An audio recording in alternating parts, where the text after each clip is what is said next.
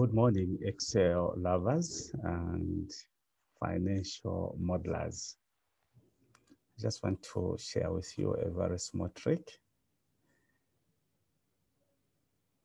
I guess you like it.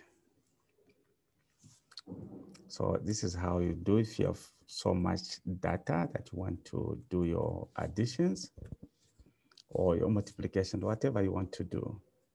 But you want to do it in a much quicker way. For example, I can highlight this.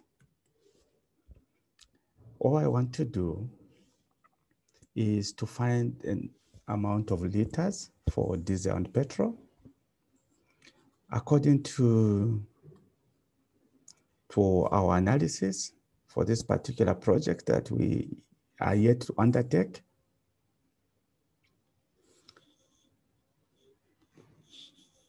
the project is very simple.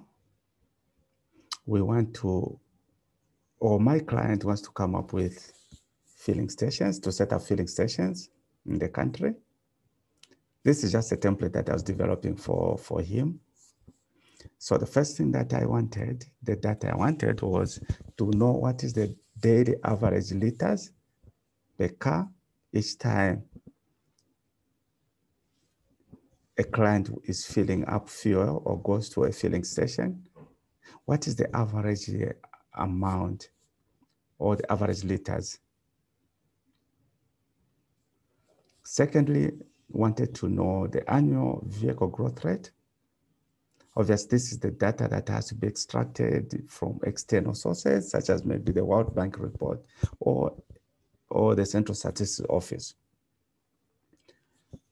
Obviously, thirdly, this is just an assumption in terms of the number of days in a year. We believe that the filling station should not have a holiday. It should be throughout the year. So the days is 365. The daily vehicles in 2021, it is believed that this particular filling station on a daily basis, the average is that it is going to be having about 100 vehicles filling up their gas tanks. But the question was, what would be the average liters that would be filled in, whether it's diesel or petrol? I mean, the behavior is the same. So what is that average? So this is the data that we needed to extract from existing filling stations. But even a filling station, also you have to look at where is it situated. Is it in town? Is it in the rural setup? Is it in the township? Or is it along the highway? Or maybe interconnecting to another, or connecting to another town? So these are few intricacies that needs to be appreciated before one develops a proper model. I've always said it, all models are wrong, but some models are useful, and you need to know that. So then went to Ministry of Finance website and got this data on diesel, petrol, and kerosene from November 2020 to February 2021 in terms of the quantities, needed, or in terms of the quantities that were actually used in the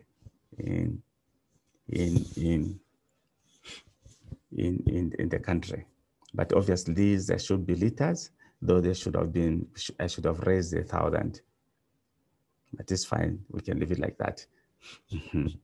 Then using this, wanted to know the proportion of diesel, petrol, and kerosene in terms of the usage. You can see that on average, the numbers are stable. They are extremely stable. So on average, diesel is 69% usage in terms of the quantities, petrol 31, and kerosene just 4%. So use this same analysis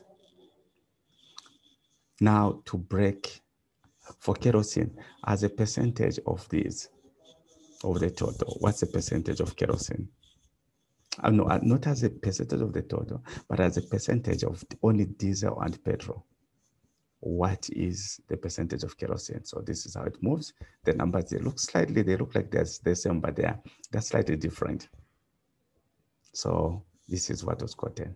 But I know for a retail filling station, I think the proportion will not be like this. Maybe the proportion will be more petrol than diesel, I don't know.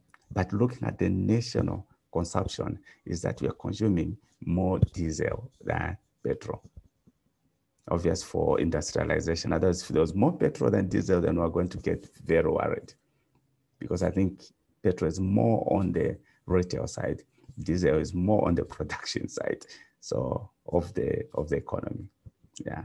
So using these statistics, now here showed the number of vehicles, but like I've said, down there, the statistics that I'm using at national level, obtained from the Ministry of Finance website. For retail filling stations or gas stations, as they call them in America, it could actually be very different.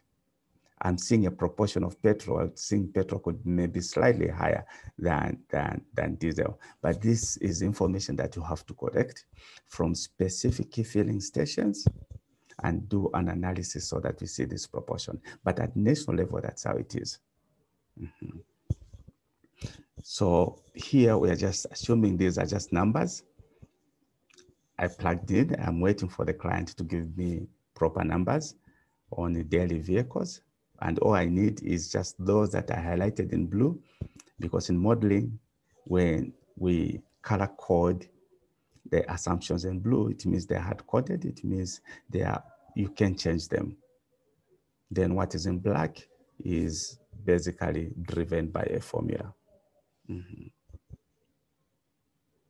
Here on the annual vehicle growth rates, if I wanted, it could have actually put the GDP, right? The gross domestic product.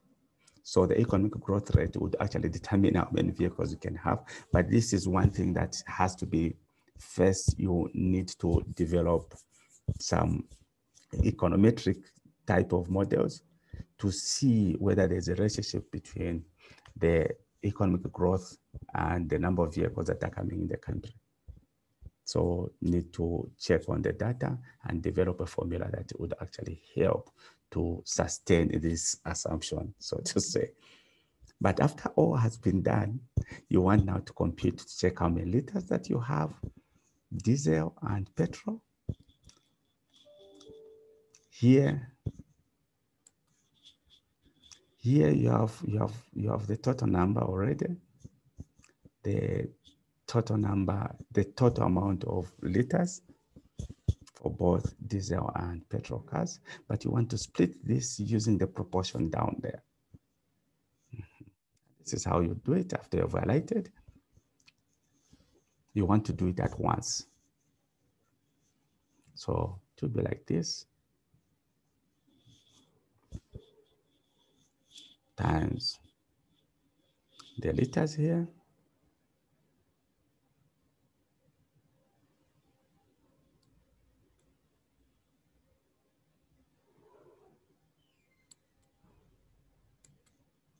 mm-hmm.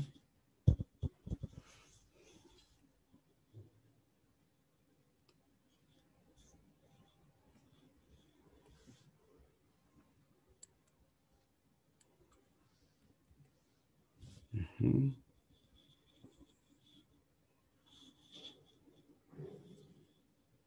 So times the liters. Here, what you do, you lock the row, you come down there, we pick for the average split, which is this on diesel, and you look like this.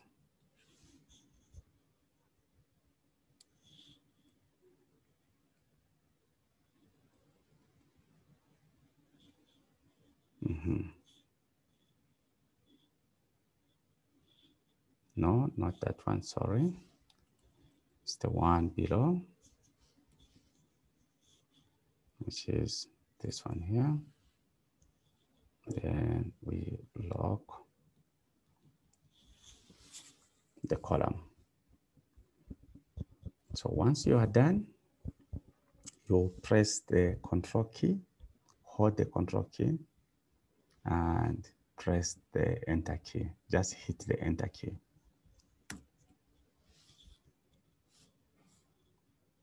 So how do you know that what you've done is correct? We can check the trace precedence, the auditing tools and the formulas. So you'll see that the first one, it is hitting 2021 and hitting the diesel assumption here, which is very correct. If we try the last one, the diesel one, is it the petrol one? You go to formulas, you go to trace precedence. So you'll see that it is going to hit on petrol. So this is how you can do your computations quickly.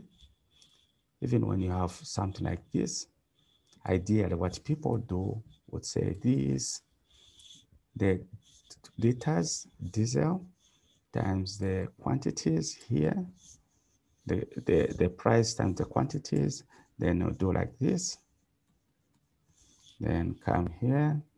Others will do like that. I know there are much quicker options. Then one would come from here, copy and do this. Now check how much time you're taking instead of just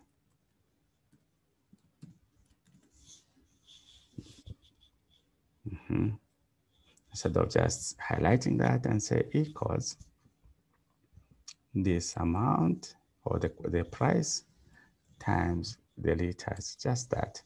Then hold control and press enter key. So if you have to use trace precedence or F2 key, you click there, you'll see where it's hitting. If I come here, I do the same. You see it is just correct. Come there, F2 key. It's okay. It's okay.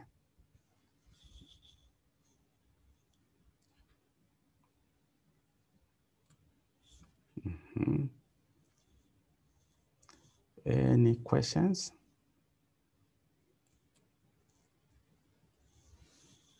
So in short, for you to get this number here, you are hitting this and that. For you to get this number here, you are hitting this and that number there.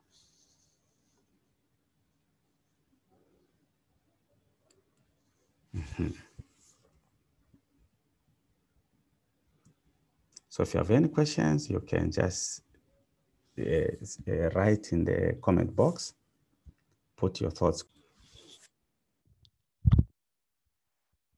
So thank you so much. If you want to learn Excel or financial modeling in depth, do not forget to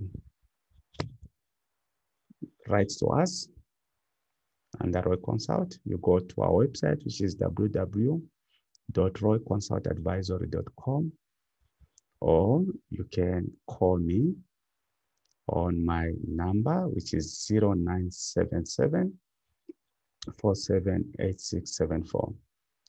I think we are the best in terms of offering online financial modeling courses because we don't do pre-recorded videos. We normally have live classes where you are able to ask questions, and we even go into depth, even on things that are outside the agreed syllabus, so that we build the best financial modelers in the country, in the region, and in the world or across the globe. So It doesn't matter the distance where you are. You can just subscribe to our courses. You can even customize. You can say, all I want to learn is how to develop management accounts models. We'll take you through until you develop a very good model that you can use in your company. Sometimes you may just want us at Roy Consult to just help you clean up your report so that your report looks very reasonable, or should I say professional, and you'll get the kudos because we'll be in the background and we sign the non-disclosure agreements. Thank you so much and bye-bye.